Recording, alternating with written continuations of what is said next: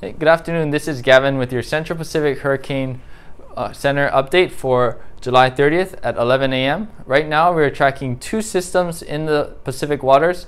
We have Hurricane Erick and Hurricane Flossie. So Hurricane Erick, on the latest update, it did strengthen quite a lot since the 5 a.m. package, but the location is at 13.6 north, 144.1 west, moving west at 15 miles per hour. It did strengthen, so the minimum pressure went down to 952 millibars, with maximum sustained winds now in the category 4, 130 miles per hour, with gusts up to 160 miles per hour. So on this satellite image, we can see Hurricane Erick off to our east, about 800 miles away from the Big Island as it moves west-northwest across in the next latter part of the work week.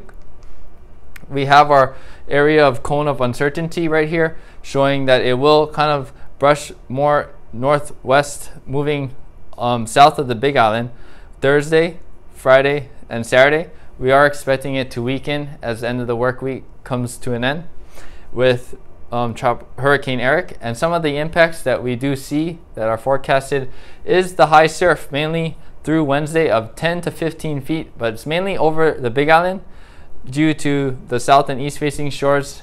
The smaller islands across the state will probably not see such an elevated amount of surf due to the Big Island blockage.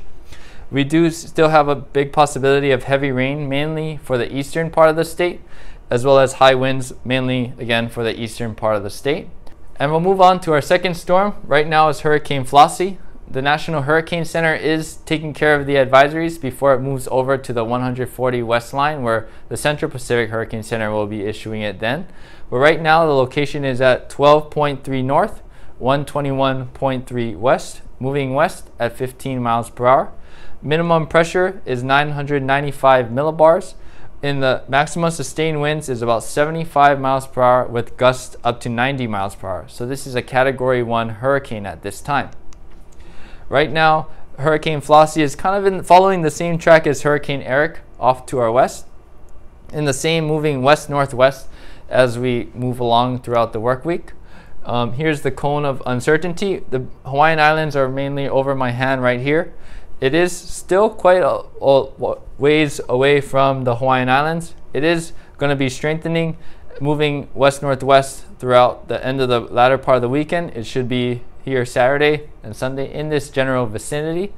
For the forecasted impacts, it is just too early to tell at this time period due to difference in models at this time, but we do issue these hurricane packages at 11 a.m. and p.m. and 5 a.m. and p.m. Hawaii Standard Time every day throughout the duration of these two storms. So you want to keep updated with our forecast packages as they get put out every 6 hours.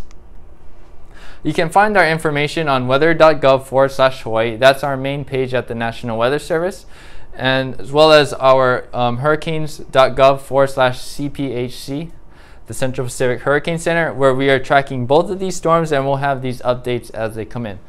It's just best to stay prepared throughout this time period. Make sure your hurricane kit is all ready to go, and we'll see you in the next update. Thank you.